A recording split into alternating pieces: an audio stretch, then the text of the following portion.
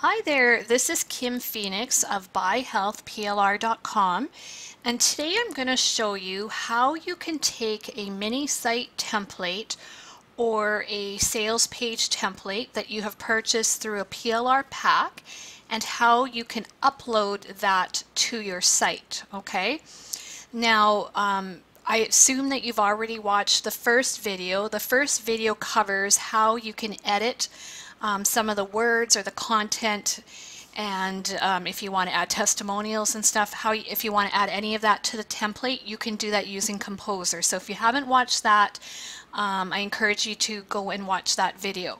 So what we're going to be doing now is we're going to be uploading the edited HTML, index.html to the website, as well as the CSS and the images. Okay.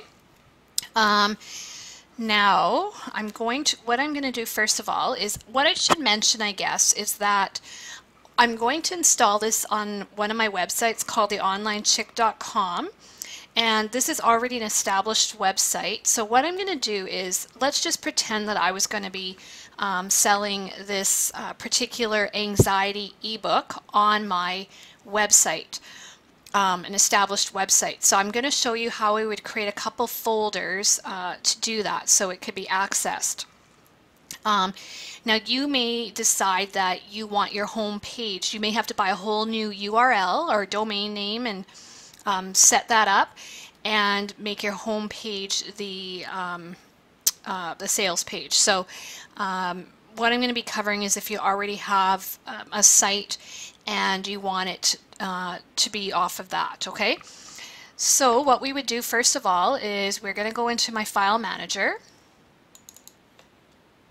and once we're in the file manager, I'm going to go under public HTML here, and we're going to find the online chick in there. Here it is. We're going to click on that. And first thing we're going to do is we are going to create a new folder. I should mention the Online Chick is made using WordPress. So we're going to create a new folder first of all. I'm going to call it Sales, like for sales pages. And then because I may want to have different products that are inside this folder, I'm also going to create another folder, and I'm going to call that one Anxiety, because this is the anxiety book. All right.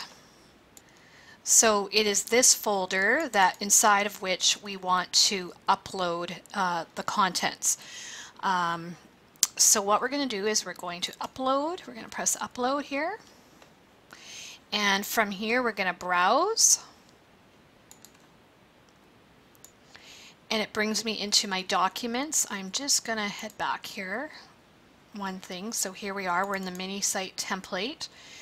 And this is, if you remember, this is where I had stored it last night. This is my edited index.html. All right. And you'll want your file to be called index.html. If you have a different name, it's easy to change it back. You would just have to rename it once it's inside of your cPanel. But to make things easier, that's why I already have it as index.html here. So we're going to upload that first of all.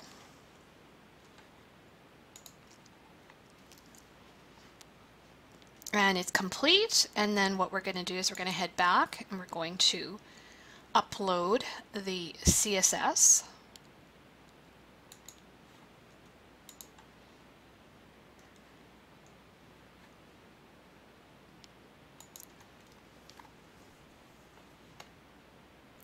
One thing I should mention is inside the sales/anxiety folder, I'm going to actually create a new folder, and we're going to call that, we'll call one CSS.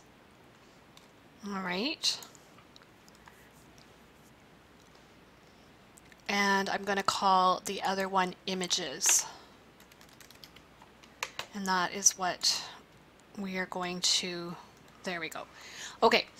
So in the CSS, we're going to go back here and we're going to upload each of the files specifically into here because we can't upload it as a folder. So, so let's upload here. We're going to go back into here and open this up, and we'll Open those and we'll bring both of those in. This is complete.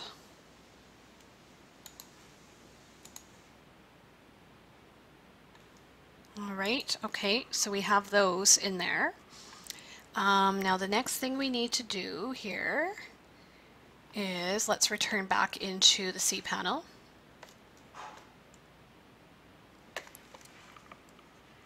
Just give me a second here.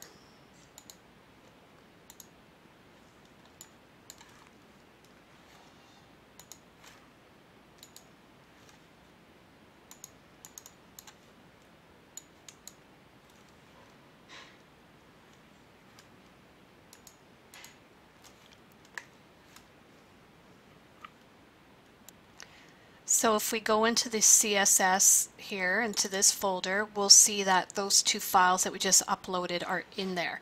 So now we need to upload the images into the images folder. All right, so unfortunately this takes a little bit more time as compared to if you were doing it by FTP where you could upload the whole folder.